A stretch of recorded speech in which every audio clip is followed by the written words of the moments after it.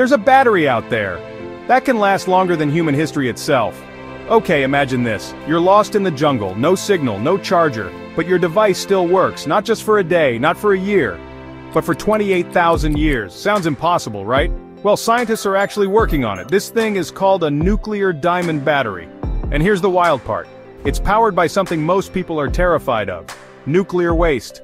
Yep. Instead of letting that dangerous waste rot for thousands of years, scientists discovered how to trap it inside diamonds, yes, literal diamonds, and safely turn it into power. There are no wires, no chargers, nothing to plug in, just one tiny block, slowly releasing power for thousands of years. It's still in testing, but it's already being considered for space missions, pacemakers, deep-sea sensors, and even tech in war zones. It's the kind of tech that makes you go, wait, why isn't this everywhere already? Because the world isn't always ready for brilliance that lasts. Sometimes the things people throw away, the toxic, broken, dangerous stuff, can be turned into the power source for something amazing.